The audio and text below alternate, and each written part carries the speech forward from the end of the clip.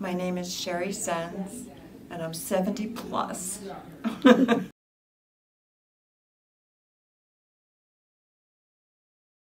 Began as a twin, so retinopathy of prematurity, and developed into detached retina, developed into glaucoma complication, which I survived for many, many years until about 2009 when I got neovascular glaucoma, which took, I have no vision in my left eye and very little degrees of vision in my right eye, kind of in the middle, so I can't really see up and I can't really see down, no peripheral, no depth perception.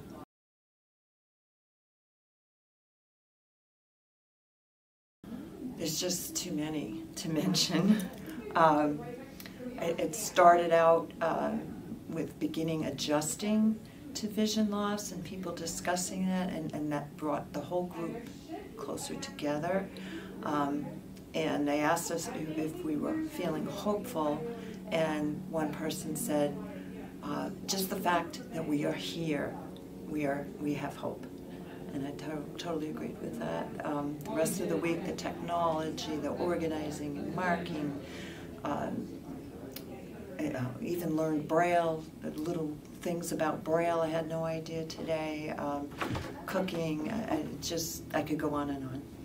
The group, from the beginning of the week to day 5, has become just a magic bubble. Everyone is supportive. The staff is unbelievable and very passionate and willing to do anything to help you and answer your questions.